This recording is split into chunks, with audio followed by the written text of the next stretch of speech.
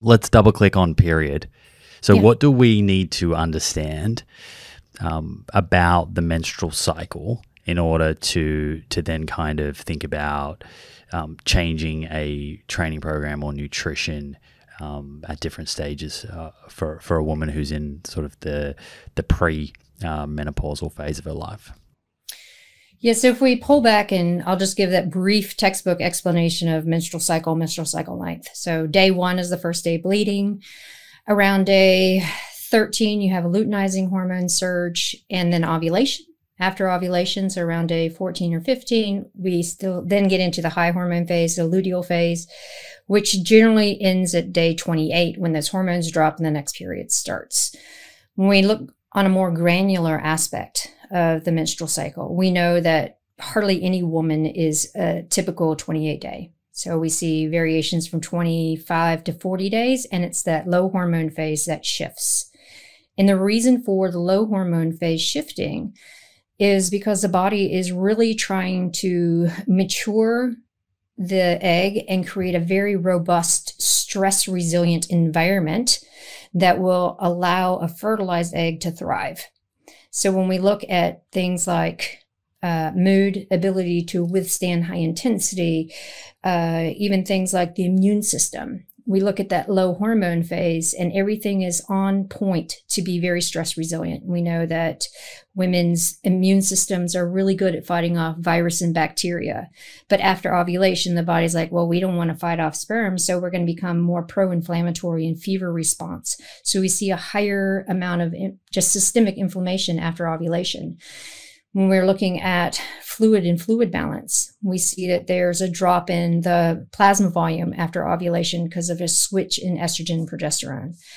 When we're looking at mood and sleep, we see that leading up to ovulation, sleep is pretty sound and pretty good with getting women into slow wave, deep reparative sleep. And right around ovulation, there's a dip in your core temperature. So there's a really good amount of sleep that's happening with that dip in core temperature. But after ovulation, core temperature starts to come up, and progesterone drives so many things. It changes vagal tone. So women have a really difficult time getting into parasympathetic responses. So they're more sympathetically driven. We see more and more awake and arousal episodes during sleep. REM sleep decreases, slow wave sleep decreases. And when we're looking at immune system, like I said, we have more pro-inflammatory. We also have an increase in protein oxidation. We have a decrease in fluid and fluid balance. We have a change in our heat tolerance and our heat load capacities. So across the menstrual cycle, there's 2 major time periods to really look at what's going on and how do we kind of leverage the way the body's responding in a natural standpoint to this basic reproductive function and use that to our advantage for training.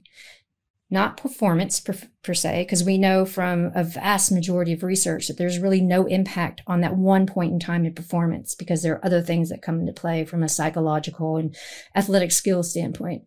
But when we're looking at training, and we can look at hormones are low, body's really resilient to stress, we can load it up and recover well. Then after ovulation, when things are starting to, estrogen, progesterone are starting to come up, we have more pro-inflammatory responses. We can't access carbohydrate very well. Our core temperature is elevated. Probably not the time to try to hit a PR in that high intensity. We have to look at what are we doing for reps and sets? If we're having such a massive inflammatory response, what kind of adaptations are we going to get? So when we start looking at those aspects, we can nail it down to improve the training potential, which then feeds forward to improving performance potential. Okay, I have a couple of questions about all of that. Firstly, can you just repeat the menstrual cycle? I just want to make sure everyone's clear about those different phases. Yeah. So day 1 to around day 13 or 14 is a low hormone phase called the follicular phase. In that, you have the bleed phase, which can be 5 to 7 days. And then you have the mid-follicular phase where estrogen starts to come up right before ovulation. Then you have the ovulatory phase, which of course is ovulation. After that, you have the luteal phase, which is early and late luteal phase. Late luteal phase is about the 4 or 5 days before the next period starts. And this is when the hormones start to drop and we see the biggest inflammatory response. Because the body's like, now I need to shed tissue. I better, really create an inflammatory response to get rid of it. So there's 1, 2, 3, 4, 5 distinct areas within the menstrual cycle. But for just basic concept, we have low hormone follicular, high hormone luteal phase. Got you. And I think you answered one of my other questions, but you spoke there about performance. So there really is no benefit to, let's say someone has a particular single event that they know they have in 6 months' time. There's not going to be some athletes who are at a particular stage of their cycle who will be at an advantage over other athletes who are at a different stage of their cycle. So every woman's cycle is individual to them, right? This is why we say track your menstrual cycle and find your patterns. So say a woman knows that her key event happens on day 23 of her cycle, and she always feels flat and has really kind of negative mood on that day. Well, there are things that we can do to mitigate that. So we can look at using more branched chain amino acids, increasing protein intake, increasing carbohydrate availability, really looking at hydration status leading up to that. So that levels that hormone playing field. And then we have to have that positive self-talk where there's no hormonal effect according to what we know on performance. So this is where those athletic skills of positive self-talk to eliminate that perceived advantage or disadvantage, because, maybe someone has a really good day on day 23, regardless of what they do on their menstrual cycle, but day 24, they're really flat. So mentally they're like, yes, okay. But then also we know over the course of 6 months of training, we can have irregularities and ovulatory cycles. We can see shifts in cycle length.